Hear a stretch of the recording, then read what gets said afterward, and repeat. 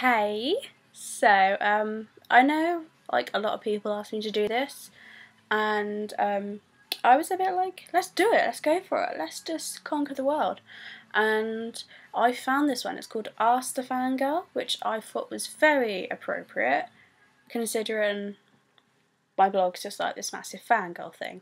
So, the first question is first person I've ever obsessed over. Unless you're British, you will have no clue who this is, but you probably still won't. But Letitia Dean, and she was in EastEnders, which is a British soap, and she played Sharon Watts, and I don't know why, but when I was 11, 12, I just got obsessed. And yeah, they had like this forum for her, and I met so many people, and then we used to all go to her concerts and stuff together. It was like the best thing ever. And actually Joe, from who I met when I was like 11, 12, 13, whatever, I still see and speak to her, which is absolutely lovely, and she's now getting married and stuff, and it's just, it's so cute. Current obsession. TV program or person? Everything. At the moment, I got into Glee. It's really bad. It's got really bad. I watched it for Demi purely. I was on these people. I was like, Gleeks, hate it, hate Glee, get me away from Glee. Used my best friend Beth. She was always obsessed, and I used to took the mick out of her on a daily basis, literally. Like, not horribly, you know what I mean, like banner. And yeah, I sound like a bad person now. She loves me, it's fine. And yeah, and I watched it for Demi, and I thought, I actually kind of like this, because all I ever do is sing. If you know me, then you'll know all I do is sing and dance and irritate people. So that sort of show was my thing, and yeah, and my friend Beth had season 1, and I thought, I'm gonna try it. Like, we'll just see what happens. And now I own every box set, and I now own every song. And me and my friend now watch Glee every time I go around, which is like 3-4 times a week I watch Glee now.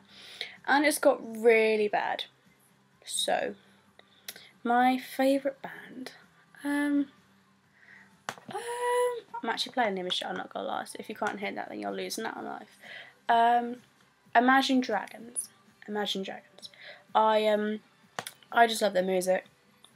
I would love to see them live, but they're kind of American and they never come here, so whatever.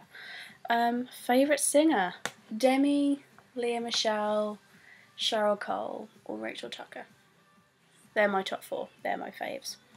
Favourite YouTuber? I don't really use YouTube. I follow some people, but not really religiously. The most I'd probably say is, I can't say her name, but Christina Grimmie, or I don't know how to say her name. But yeah, she was just on The Voice, the US version, and I've always followed her YouTube, and I like the fact I think she came second, which is really good, and she's just amazing. How she didn't win, I do not know, but I love her. My first concert, oh my god. I think my first proper concert was Cheryl, when she supported the Black Eyed Peas, and I went to Birmingham. And I went with my friend, actually. I can't show you because my laptop's there, but like opposite where I'm sitting is a picture of me like with a t-shirt, and I'm like, my friend, and I was in middle school. I was so happy. I'll never forget that night. Favourite movie? Wow. I own a couple of DVDs. I don't know. I don't know. I love films. I watch films into box sets religiously. So I don't really have a favourite movie. That's really bad. Favourite actress or actress? Once again, I'm a kind of person where if you look at my DVDs, you'll kind of notice like that 3/4 of my DVDs are all the same actress. So like, I love Courtney Cox, so I literally have her entire collection up there. Same with Hilary Duff, I have all hers. Jennifer Aniston, I like her. This is really bad. If I looked at them, I'd probably be like, oh yeah, and her. But yeah, I collect. I'm really bad at that. I will collect box sets based on people. Sandra Bullock, I love her. Have like 3/4 of hers. And me and Nicole still need to finish our Sandra challenge. We will do that. We will do that, Nicole. We can fight this. First celebrity crush. Oh hello. Mum's only gay person. That's really bad. John Barrowman. Saw him live, and I just like And then I got a picture of him and met him, and I was just like, happiest person in the world. Still love him. Makes me smile. Ever got made fun of for what? Yes. Not even going to finish that, because yes. I don't think, unless you really like someone, people don't get it. And when I was younger, people never really got the fact. Like, I've always been obsessed by people, and I don't think anyone gets it, like my real friends, apart from those who are obsessed with other people. But especially for Cheryl, because I was obsessed by Cheryl from my high school era. Like, I still am, but it's just not as intense. It was bad, like bad in high school. And yeah, people used to take the mick. But then I was called like Mini Cheryl, which, no offence, right, was pretty cool. And then like now, my friend's brother, instead of calling me Emmy, he keeps calling me Demi, and I just fangirl. I'm like, I'm called Demi. So yeah. Favourite book. There are my favourite books. You can't really. Oh god, my really tiny desk. Anything up there is my favourite book. At the moment, I'm obsessed by like Nicholas Sparks. Have you ever heard of him? He's done like quite a lot of famous films. Actually, it's how people know of him. I'd say like The Notebook, that sort of thing. But out of him, Safe Haven, I'm obsessed. My friend like said read it, and I was like, oh, I don't want to, and then I read it within 2 days. So it's pretty good. Favourite TV show? No, that's not fair. Favourite TV show? Oh, I have like 5. Bones. Love Bones. Pretty Little Liars. Once Upon a Time. Glee. I'm looking at my box sets. Oh, Friends. Charmed. Miranda. Medium. I just love TV. I'm really bad. Favourite fictional character? That's not fair. From Bones, I love Temperance. I don't know why. I feel like sometimes I relate to her a lot. And also, it sounds really stupid, but it makes me really happy because you can kind of just see how much she's grown in the seasons, and I can't deal with it. She's so cute. Obviously Rachel Berry from Glee. I relate to her a lot as well. Like, I didn't even realise, but my friend the other day was like, Emma, you dress like Rachel Berry. I was like, yeah, I love you too. No, that's quite a good compliment. And I do. I really I feel like she has the same dreams as me. Like, I'm not talented like her, or like, you know what I mean, like obviously like Leah in real life, but I'm not talented. But if I was, I know I'd be in musicals now. Like, that is what I'd be doing. So sad times. I wish I was talented. Oh, but yeah, they're 2 of my favourites. They're 2 of my favourites. Something I love about a fandom I'm in. I'm gonna do Lovotics because I follow mainly Lovotics. I love the fact that I've made so many friends. Like, I'm gonna regret this, aren't I? Like, that's like my Demi little wolf when I met Demi that week, and like we had Coco and everything. Like, all those people, apart from obviously there's like 4 of Demi, the rest are people that I've met through Demi. And I love like every single one of those, and like all the people I know on Tumblr, like the people I haven't met yet, but I know I will. And it sounds really stupid, but like, I'm closer to you guys than I am actually people in my own real life. And that is kind of sad, but at the same time, I'm happy. So, something I hate about a fandom I'm in. Okay, well, I'm going to do my other kind of fandom. I'm going to do Glee fandom. What I hate right now is no one can be happy for Leah and Michelle. Just saying, alright? Like, I'm Michelle. Literally, her and Cora. Love it. Like, I stare at pictures and cry. Not an exaggeration. I read Finchel fanfiction every night till like 2 AM. And I miss him. Like, I really miss Corey. Like, my dad didn't really get it the other day because, like, on his anniversary, I was literally just like this wreck in the corner. And he was just like, what's going on? I'm like, I can't deal with it, Dad. Like, it's not fair. But it's not fair. That's the thing. It isn't fair. But what I don't...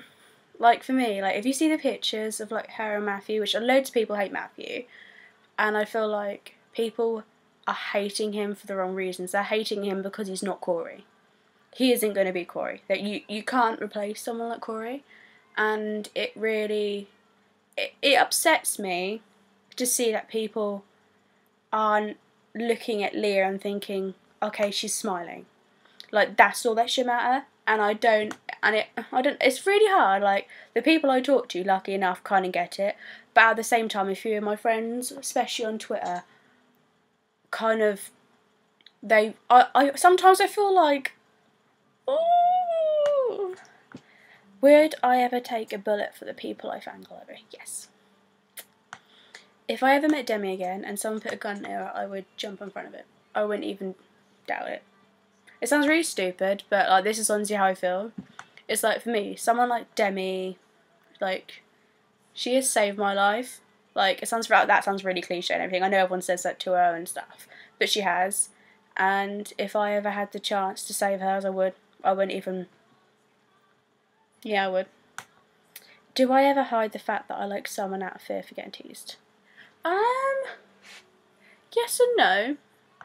Like I said, people always know I'm obsessed, and people didn't really hide the fact they didn't like it. So I don't know. Like, my parents are a bit funny about it.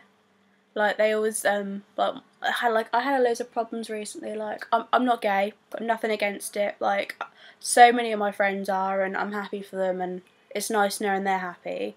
And like I said, like, my own auntie's lesbian, and like I said, I am happy for her, and like, her girlfriend Rachel, she's like the best, most nicest person I've ever met, literally. But that's not for me. And when I was really obsessed by Demi and I kept going to meet her and stuff, my mum kind of said to me that my dad was really funny about it. And like, that really got to me, because I'm a daddy's girl, and like, because of the stuff my mum, like, all I've ever really had was my dad. So, like, we really rely on each other, and to think that he wouldn't like me a bit because of my choices really got to me. I mean, obviously, like, it wasn't true, and then I spoke to my dad, and it turned out it was just this really big misunderstanding. But him and my mum have made comments before, so that does upset me a little bit. Actually, I'll tell you what, I said this comment before. Right, I'm just going to clear this up now. I said this comment before on Tumblr, and someone started calling me homophobic and everything, and I was just like, sit down. Have I ever met any of my idols? Yeah, I have. It's fun. Oh, my baby. Yes, I have met Demi. I still fangirl, I can't help it. I don't know if it counts, but I held Kelly Clarkson's hand at a concert. Does that count? Because I held her hand. And I didn't let go. My dad still teasing me, going, Kelly! I'm like, Dad, shut up. Rachel Tucker. I don't, unless you're from the UK and you're a musical fan, you won't know her. But she's like, she was in Wicked, and she'd on this show called I Do Anything when she was younger and stuff. And I watched it because I love musicals, obviously, and I was obsessed with her on that. And then she went into musicals, and I finally got to meet her last year, and I can't explain how happy I was. And then I met her twice last year, and it made me so happy.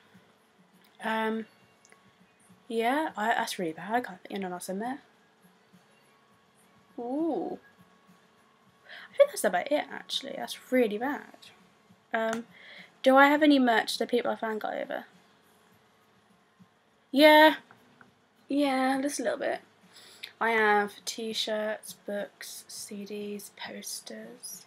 I'm not gonna lie, I'm not crazy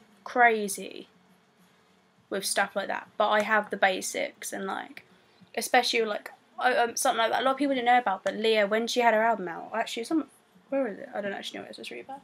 But like, you got the CD, and you could get a t-shirt and a poster, and it was like £20. Bear in mind the CD was really a tenner, and I was like, for a t-shirt and a poster, and then I was like, yeah, let's go for it. And then like recently, oh, there's a lorry outside, hello.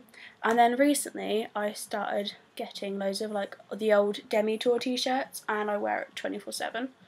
As my friend, she's like, every time you Snapchat me, you're wearing the old Demi t-shirt. I was like, yeah. Because it's the most comfiest thing, and I wear it to bed, because I wear like a t-shirt in bed and like underwear. That's really weird. Everyone's like, that's really weird. I'm like, I don't care. But I literally wear it every night. So, sorry. Favourite fangirl moment?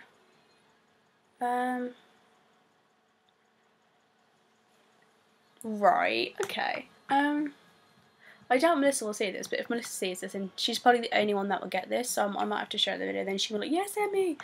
The first time I met Demi, literally that day, like, it was raining, and we went to Paul O'Grady, because everyone had been told she was going on the Tuesday show. not impressed.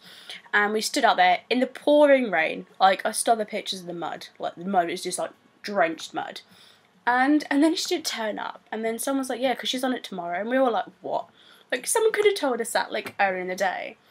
And, like, me and Melissa were just like, we were soaked. We were like, right, give up on life now. And, yeah, we were like, oh, we'll just meet. Like, because we were meeting her anyway on Sunday. And a lot of people said that's quite selfish. I'd like to say not really, because everyone's entitled to meet her. So, that sounds really rude. Like, I understand people who haven't met her, and loads of my friends who haven't, I would give up my chance for them. But the people who were saying, like, we should give up our meet and greets on Sunday because we've already met her in the week, I was like, no. I went, no, that's not fair. But yeah, anyway, and then someone said to, like, me and Melissa, like, go to a hotel. And, like, for me, I don't like hotel stalking, as Katie will tell you how much of a moan I made when we went and done it, like, the day, like, a couple of days after. I don't like it. I really don't. For me, I don't know. I find that invading their space, but that's just me. That's just me. And then Melissa was like, tell you what, Em, we'll go for an hour and then we'll go home. And I was like, okay, I can deal with that. And then there was like, I don't know, 40, 50 of us. And yes, we went. And then we were there half an hour and her car turned up and it was mental. And I saw her and she's just so pretty. I was just like, I'm crying. I was like, I can't do it. She's so pretty. And then the next thing I know, she just like, everyone lined up. And she just like met everyone. Like, she didn't even care how many people there. She just literally like, it was honestly like a queue. Just went round the car, went and left. And like, I will never forget like meeting her. I was in my telling her that I loved her and I said thank you and all this. She said, oh, thank you. She said in her accent and she sounds so different. I know she's American, but she sounds so American when you actually speak to her, and it was just crazy. And I didn't cry, like, because I remember everyone else around me was crying. Like, I remember Melissa just couldn't breathe. She's on her phone to her mum, she could not breathe, and I was just like, breathe. It's like, breathe. Your mum's gonna kill me if you die. And I couldn't cry. I cried 2 days later. But it sounds really stupid, but I rung my flatmate Becky up, and I was just like, I've never been that happy. I can't even explain how happy I was. I was just like, I was out of it. For me, like, I'm one of those people, I couldn't cry because I was that happy. I couldn't. And yeah, that was like the most longest fangirl moment ever. But anyway, thank you for listening, and I love you all, and ta-da!